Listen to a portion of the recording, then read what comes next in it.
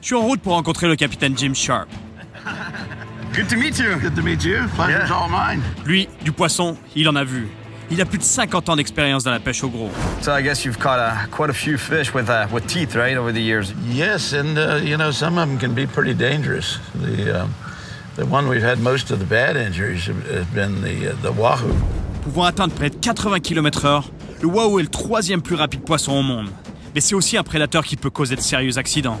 The wahoo has little teeth that almost looks like a fine-toothed saw. Right. They actually bite down as they make contact with the fish. Okay. And they're capable of slicing a pretty good-sized fish right in half. From what I've seen of wahoos, they will go out of their way to bite you.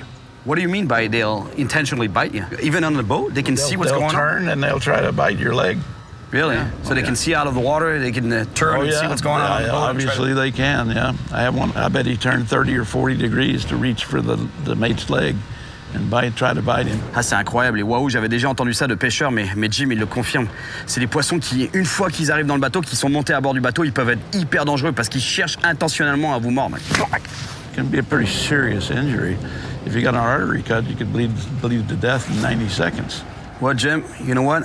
All that stuff is really good to know because I'm actually going wahoo fishing. So, be careful. Yeah, I'll definitely be careful in the boat. Ce matin, je pars en mer avec le pêcheur qui s'était fait attaquer par un requin, Kevin Jeffries, et Earl, son matelot. Le but, prendre un wahoo. Kevin connaît bien les poissons aux morsures violentes. Et pour lui, les wahoo sont les plus dangereux de tous. Yeah, the fish that we're going to catch today probably have more fear of it than I do of the sharks. And I've been bit by a shark. So hopefully we catch one. We're going to do it.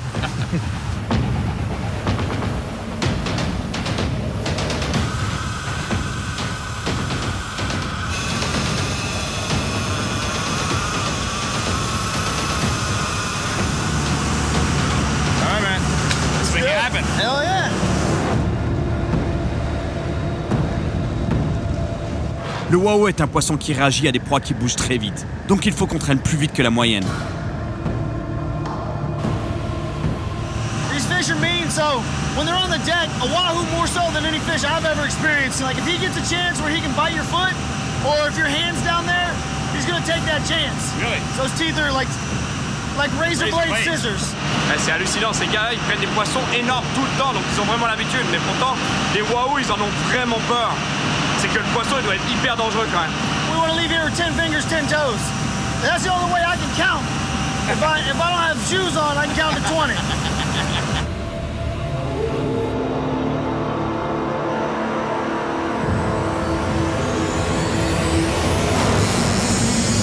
All right, fish on the line.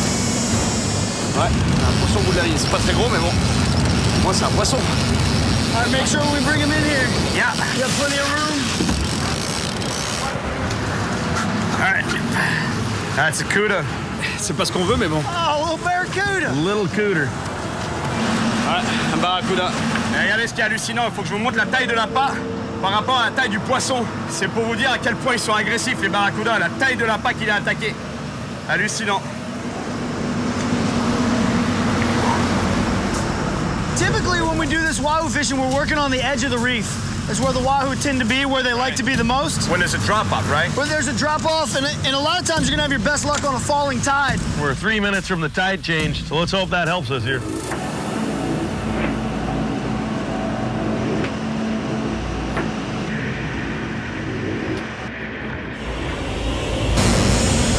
we go, here we go. Hey, Sean. That's our wahoo bite. That's him, guys. I hope so. That's the right bite, man. That's gonna be him.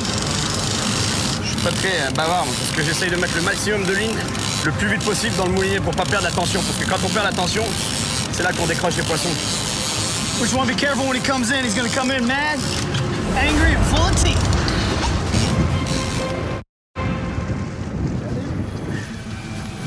That's a who. Hey, watch out, man, watch out! Yeah. Watch your feet, guys.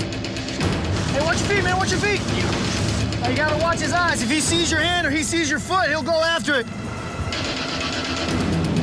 The hook's out, so we got nothing to control him with. Watch them teeth, Cyril. Yeah. Is it torpedo with razor blades.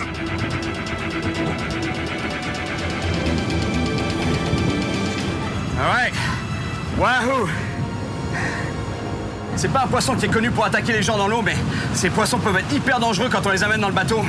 Et se faire mordre par un wahoo, je peux vous dire que ça peut être une sale blessure. Man. Feel that power, huh? Yeah, there's a lot of power in that fish. All right, back in the water. All right, man. Hey! Nice job. Awesome. Good stuff. Good work, Cap. Hey, those things are strong. I was like, Absolutely. that was hilarious.